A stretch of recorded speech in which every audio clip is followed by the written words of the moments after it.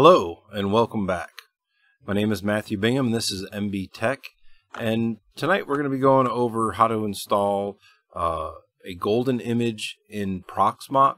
Proxmox is basically a virtualization environment that I use here for the home lab. Very powerful, very easy to use. I think you can throw it on pretty much anything and build your images that you want to have for your own home lab or any type of systems that you might want for other types of things throughout your house that you may want to use for streaming or video, NVR that you can do as well for recordings and stuff like that. So we will go, and this is just how to create a basic what we'll call gold image, if you will, of CentOS 7. You can do it for CentOS 8 as well, Ubuntu 17, 18, any version really. As long as you have the ISO in your Proxmox server, then it's not an issue. For example, here's the Proxmox, and if we go to storage, we can see local PVE and our content. These are the ISOs that I have. You can have any type of one that you want. There's CentOS 6, 7, 8, Debian, and then there's Ubuntu 18 and 19. So like I said, you decide what ISO you want to use, and you can pretty much build an image from it. So what we're going to be doing is we're going to be doing a CentOS 7 image. So we need to make sure that this information is correct in our config file more than anything. But first off, let's talk a little bit about Packer. It's an automation machine image. Therefore, it can create this.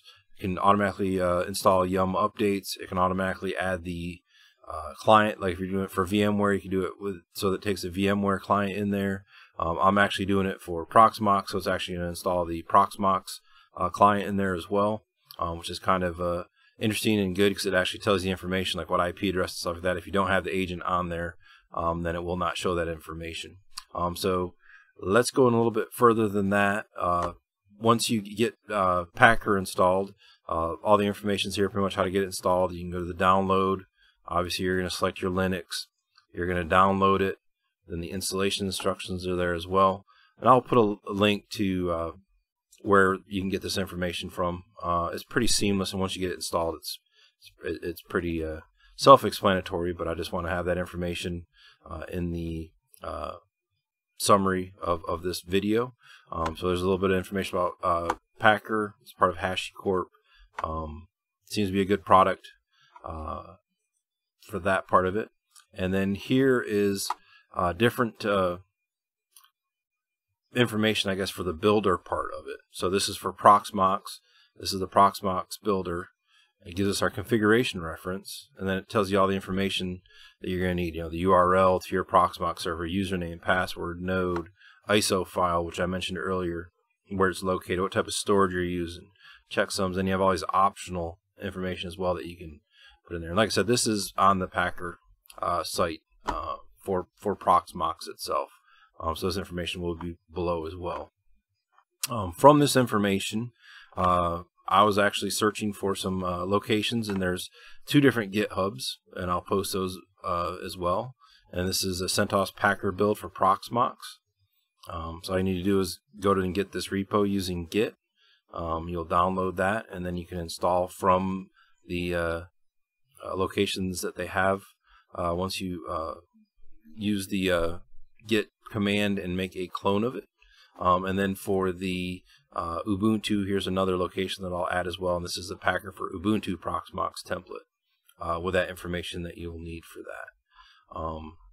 So you need a build system, so you'll need a system, and usually it's best to have it pretty much on the same network area as your actual Proxmox server. It doesn't have to be the same exact network segment, as long as they can communicate. That works as well too. So we need to have one of those. So I have what I call my control box. This is my control box right here. It's just the regular CentOS image. As we can see, it is 7.6. Okay, from here we can go, and I'll do a list real quick, and you can see that I've got the 2 different things that I brought down from GitHub, Proxmox Packer and the Packer Ubuntu. We're going to go into the Proxmox Packer, do a quick list, and we see that there's a CentOS 7 and a CentOS 8. and a README file for that. So we can do a cat over README, and it basically goes in and tells information on what you need to do. You know, first of all, make sure you have the ISO, a working Proxmox system, which we have. Packer, which I gave that information where to get that. The builder machine must be accessible from the Proxmox. I'm going to host the KS file itself. Okay, the OS ISO, which we've got. And then to build the image, you'll first want to determine if your host is running Packer, can access the Proxmox host. We've got that. Here's the information we're going to need. Name of the Proxmox node, username, password, URL, and then the Packer JSON for that. And then for CentOS 8, it would be the same thing, although you would use the CentOS 8 Packer.json for there. So what we're going to do is we're actually going to run the 7. So I'll clear this up real quick. So as I mentioned, you'll want to go into the Proxmox Packer directory. From there, you're actually going to want to run Packer, build, then your variable. As I mentioned, I use Packer.io as a link to Packer, because I believe I had a conflict with Packer as another package as well, so that's why I did that. And then basically the Proxmox node, the name, so you can see the name over here is PVE. And then you can see Proxmox username is going to be root pan. That's what I'm using. Then the var Proxmox password. That will be your password that you use for there. And then your Proxmox URL, which is the HTTPS API JSON, and then the Packer JSON that you're going to need. So if you see 10.14.5.806 is my Proxmox server IP address as well for my virtual environment. Once that's done, you've used that line, you're just going to hit enter.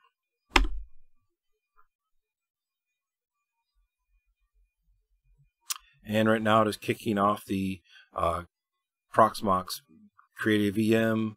No ID was given, so it's getting the next free Proxmox. It's starting the VM, it's starting the HTTP server on the port, and it's waiting test text for boot. And if we look down here on our actual Proxmox server, you can see that it created this one here, 701. And we're actually going to watch it on the console go through its setup.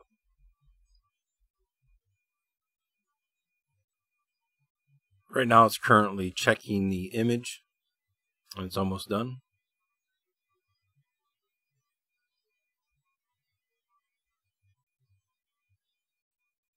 And now it's starting to do the installation from the Anaconda.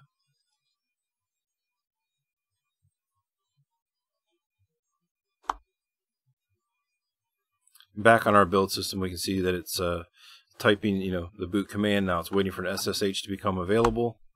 And as we can tell, the system is going through and doing an installation, so it will not be available. But once this is finished, then it'll be able to SSH into this box. Okay, the system's rebooting.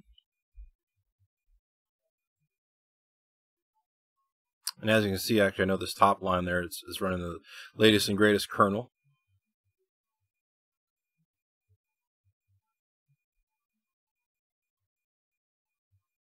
It's booting up, so we should be able to see an SSH here.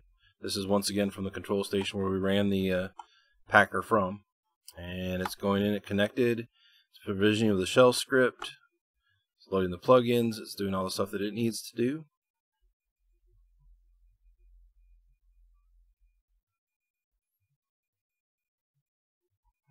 So this is from the control station, as I mentioned, and this is the actual image just sitting there waiting at SSH prompt.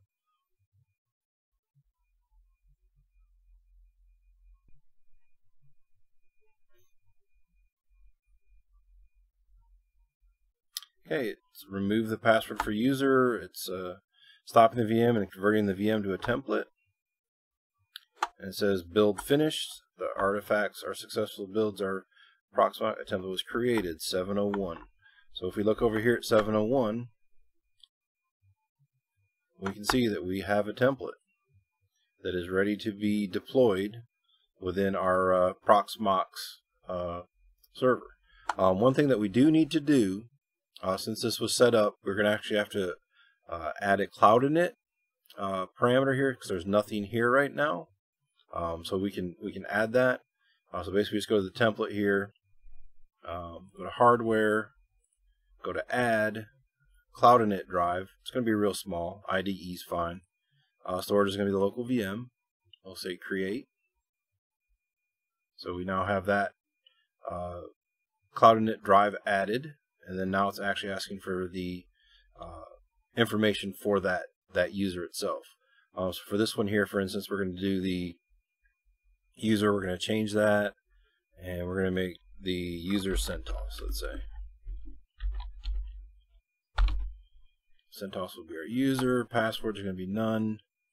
Our SSH public key, I actually have one, so we're going to command prompt here. I know this is a Windows box, but I still have one here.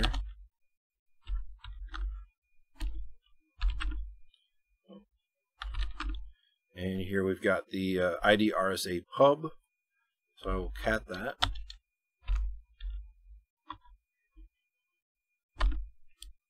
I'm sorry, notepad.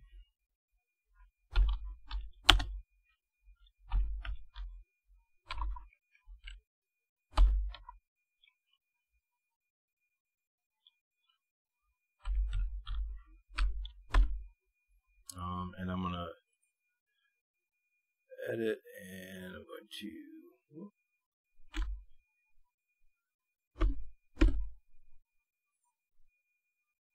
select all, copy, and I'm going to paste that into this key. Click OK. So now we've got a public key. We've got our user CentOS as a cloud init drive on this actual template that we have here. So now it's time to build, if you will, or basically create from this template a CentOS box. So that's easy enough. We right click and we clone, and we'll let this be 100. That's fine. This is just going to be test CentOS 07, and we'll do a full clone.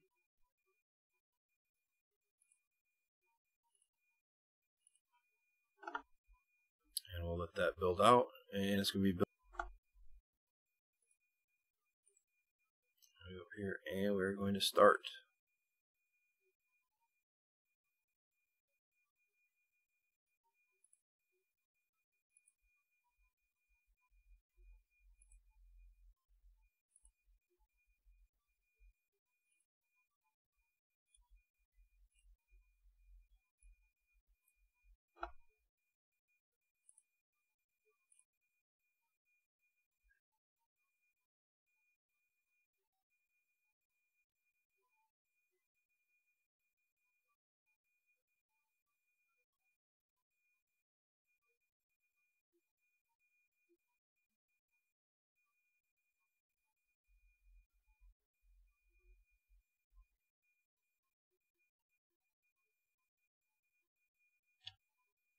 So it is now ready for us to log in through the cloud init.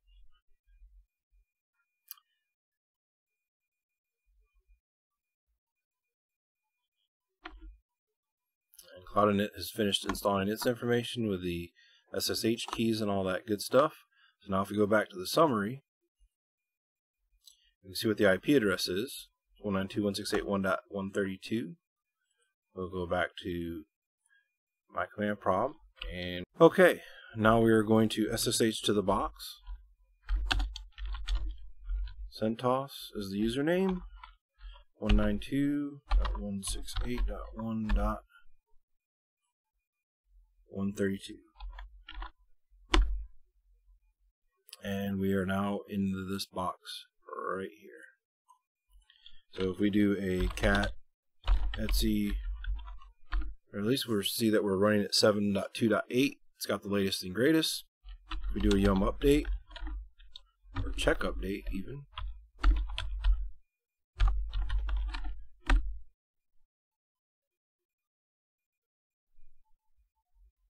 there is nothing to update. So everything's been updated. Has all the information that we wanted to be installed in there, so everything looks good from this perspective. There's no updates because it didn't update when it was creating the template. So everything is up to date, latest and greatest on this box for running 7.8. Just so you can see from this perspective as well, in Proxmox, I'm in this box. I'm going to shut it down and we'll see that this test CentOS box is powered off.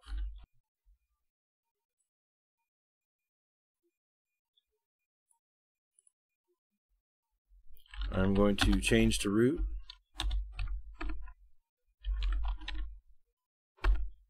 And I'm going to send the shutdown command so that we can see that we are actually on that box. And this box here should go to being powered off.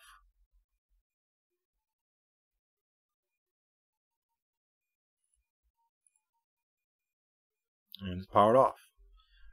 Hope you enjoyed this. Again, my name is Matthew Bingham with MBTech, and I hope you enjoyed this. If you have questions or other things that you'd like me to go over, I'll be more than glad to, or try to get as much as I can. I hope you enjoyed the channel. If you would, please like, subscribe, and we'll see you again.